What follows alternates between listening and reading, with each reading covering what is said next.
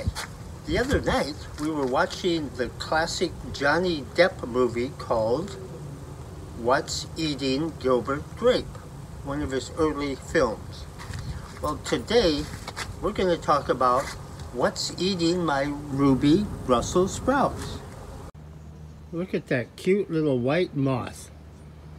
But they are deadly. Not to you or me, but to my Brassica family plants.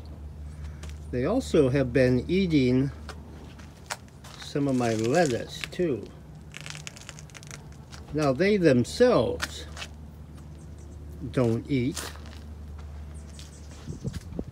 It's their eggs. I started this from seed about 3 months ago in the greenhouse, and then 2.5 months ago planted it, and it has a sturdy stalk, and the Brussels sprouts are coming along. But look at this. Look at those leaves. Something's been munching the leaves, and if left unintended, would kill the whole plant. What they were cabbage worms. They come from that cute little white moth that lays eggs. They love brassica, Brussels sprouts, cabbage, broccoli. And the eggs, they hatch into little threads about 1/4 of an inch. And like any young'un, they eat and eat and eat. And within a few days, those little threads become plump cabbage worms. Now they're easy to spot. They're neon green. So I would come out every morning and pick them off, trying to stay organic, no poisons. I would pick them off, throw them into a bucket of water. Well, after 1.5 months, I must have destroyed 200 little cabbage worms, and they kept coming. So I tried some BT, B as in Bob, T as in Tom, Bacillus thuringiensis or something.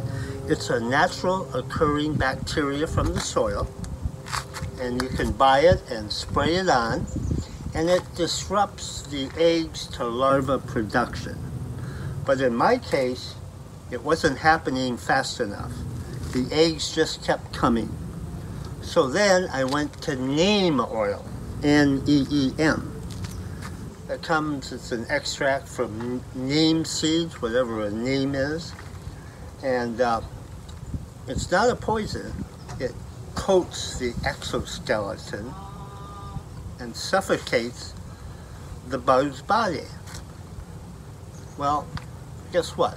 A cabbage worm does not have an exoskeleton, so that didn't work.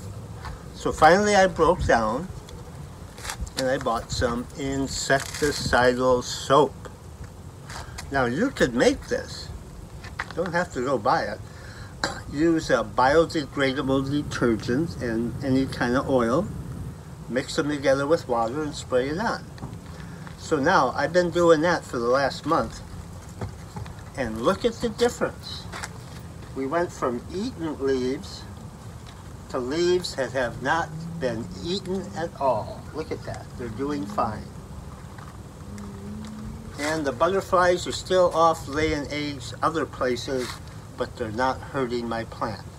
So you can be an organic gardener and still use some of these biodegradable, organic, earth-friendly products to get rid of those bugs.